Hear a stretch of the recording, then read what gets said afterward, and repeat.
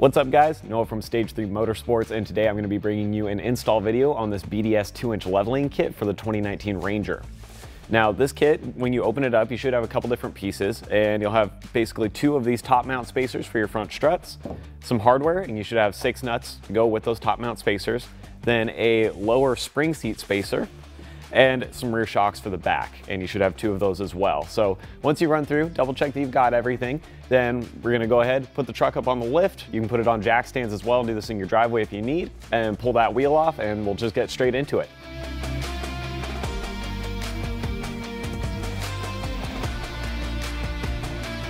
So once you've got your vehicle up in the air and you've got the wheel off of it, we're going to start by removing these 2 brackets on either side of the knuckle. This one we'll use a 10mm for the brake line, and then we're going to use an 8mm for this little sensor line.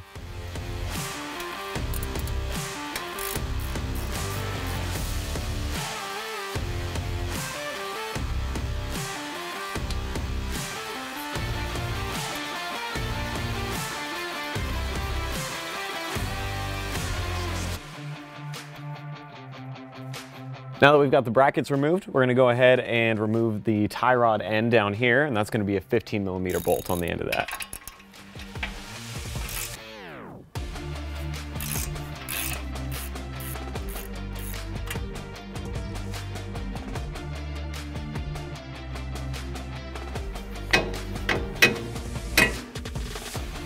There we go. And since this is an aluminum knuckle, these tend to pull out pretty easy, but if yours is bound up, you'll just need to give it a hit or 2 with the hammer there and then tap it through, and you should be good to clear that out of the way. Now with the tie rod end moved out of the way, we actually do want to clear a little bit more space with this line. And what you're going to want to do is take some sort of pry tool, come up here, and get these little plastic clips out of that upper control arm. There we go. With those clear, we can kind of snake this around the outside of the tie rod end just to keep it out of the way for now, make sure it doesn't get tangled up in anything. Now for the sway bar, we're going to come down here to this first bushing and remove the 2 18mm bolts on either end to loosen this up.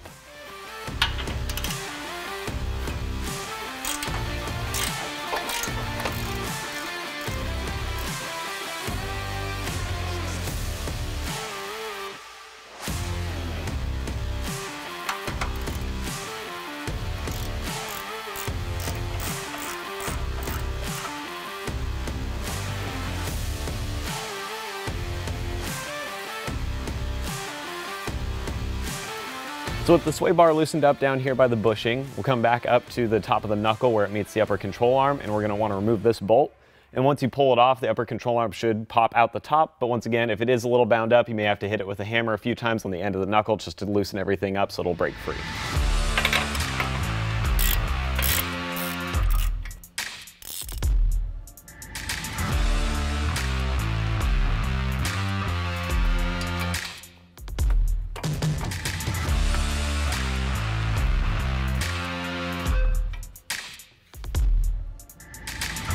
So once we've got the upper control arm separated from the knuckle, we'll rest to the side like you just saw me do, and now we have full access to our strut.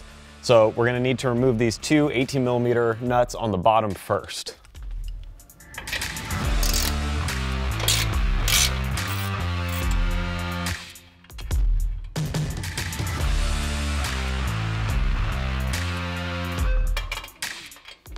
True.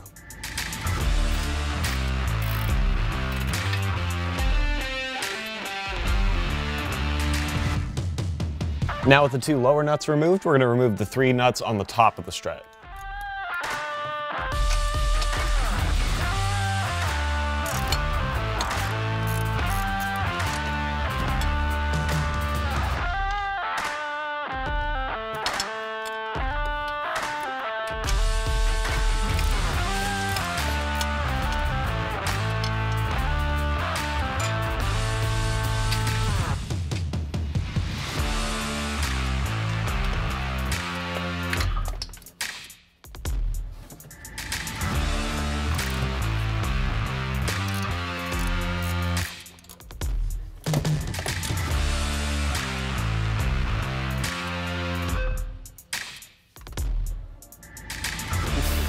So now that we've got all three of the 15mm nuts removed from the top mount and we've got the two 18s off the bottom, we're gonna go ahead and put a little pressure on this, and you can see it moves the whole strut down. So if we give this pressure and pull it back, we can start to work the strut out towards us.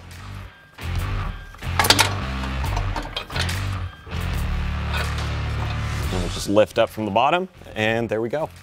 So with our strut out of the vehicle, this is where it gets a little bit tricky with the BDS kit. So you'll see in that kit, like we mentioned earlier, you're gonna have a top mount spacer that's gonna go here, but you also have a spring seat spacer that needs to go on the bottom. And the only way you're gonna get that lower one on is by using a spring compressor to compress this down, take the top hat off, and basically strip the strut down and then slide the new seat onto it. Now, we're not gonna show you the entire process of that, but ideally what you'll probably wanna do is take this to a shop and have them pop that seat on there for you and reattach all of this. So we're gonna go ahead and do that, and we'll come back with the complete strut and put it back in. All right, guys, so we got our strut taken apart, put it back together, and we put that little spacer down here in the bottom for the spring seat. And then obviously I have the new top mount spacer sitting on here as well. And it basically can only line up one way, so you don't have to worry about angling it or putting it on wrong. Now that we've done that, we're gonna just go ahead and slot this into place.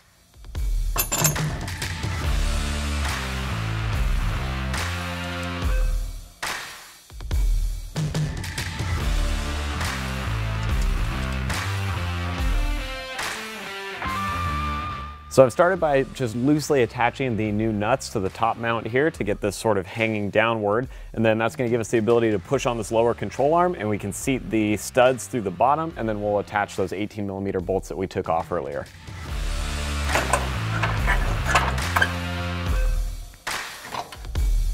All right, so now with the top kind of loosely tightened in, we've got the studs through the bottom, and we're gonna go ahead and take those 18mm nuts and tighten them up.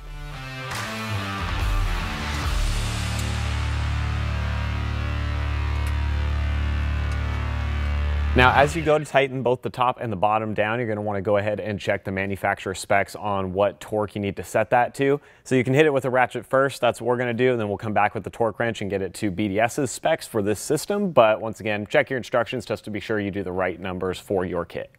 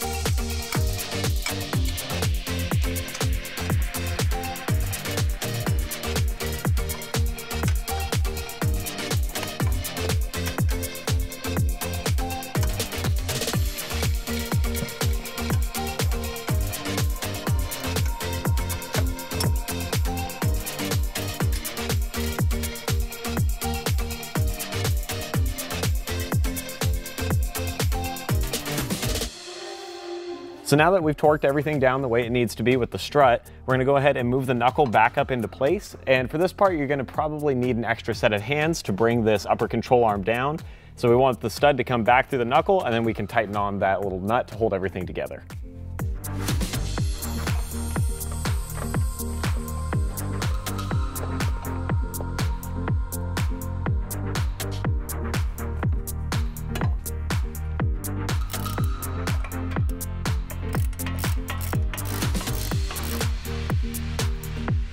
So once you get to a certain point of tightening this nut up, you'll realize that it's starting to actually spin the stud with the joint as well, and it won't go any further.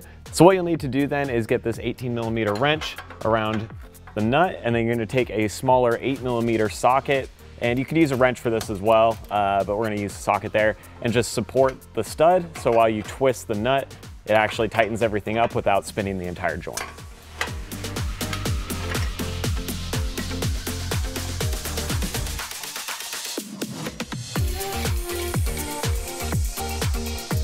Next, before we go ahead and attach our tie rod back to the knuckle, we're gonna go ahead and reattach the sway bar back here, and we're just doing that beforehand, so if we need a little bit of play or we need to wiggle the sway bar slightly, we still can, but let's go ahead and tighten this back up.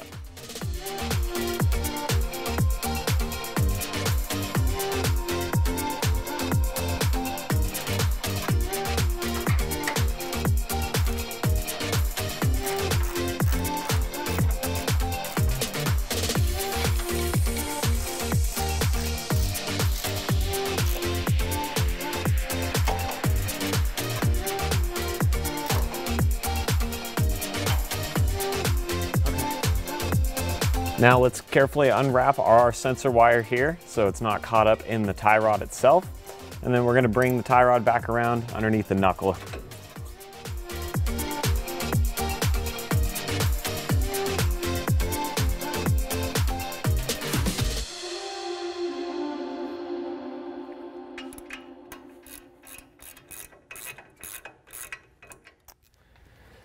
Now, same as with this upper control arm, you'll notice that you'll only be able to tighten this to a certain point before it starts spinning the stud. So now you'll need a little 7mm socket or a wrench to grab the end, and then a 15mm wrench to go ahead and tighten the actual nut itself down.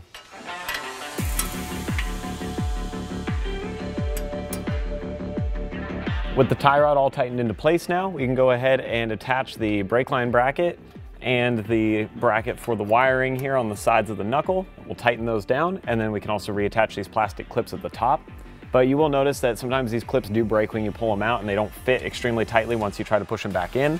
So you can also use zip ties to get that tightened back on there. That way it's not flopping around or getting caught in your suspension.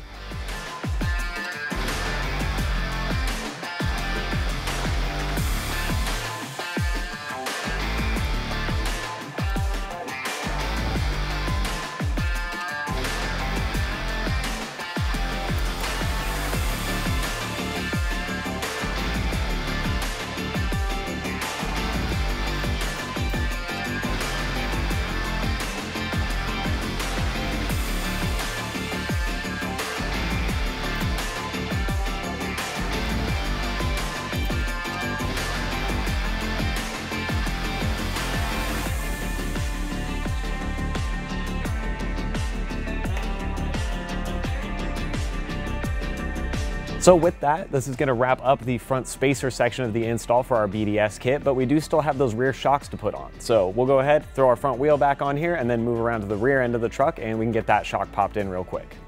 So to replace the rear shock, it's actually a really simple process. You basically just have a lower mount with this 15mm bolt on it, as well as an upper mount, and this also has a 15mm bolt on it. And you'll basically just be able to take a ratchet, loosen these up, pull it out, we'll swap the new shock in, tighten it up with the same hardware, and then we're all good to go.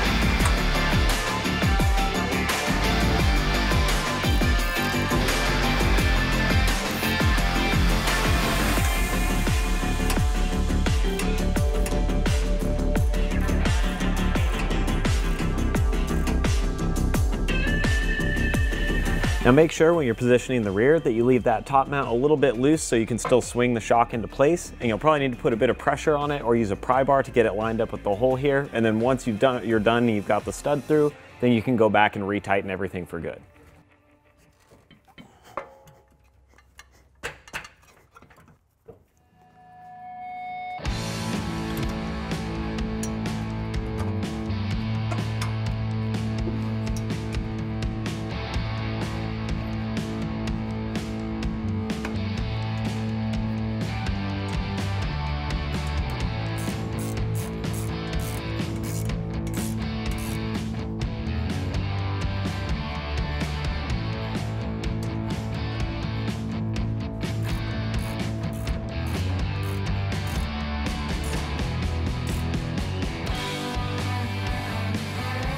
So guys, that's going to be a wrap on this BDS leveling kit install. Now, with any other leveling kit or any sort of front suspension work, as always, you definitely need to take your vehicle, go have it professionally aligned so that way everything's dialed in and you're not wearing your tires funny or putting yourself at risk safety-wise. So we're going to get our truck totally straightened out, but we do have it back on the ground. It looks great. You can see we've got quite a bit more wheel clearance in here now to fit a little bit bigger tire, and the nose is nice and level with the back so we don't have any of that weird factory rake, and we're pretty happy with the results.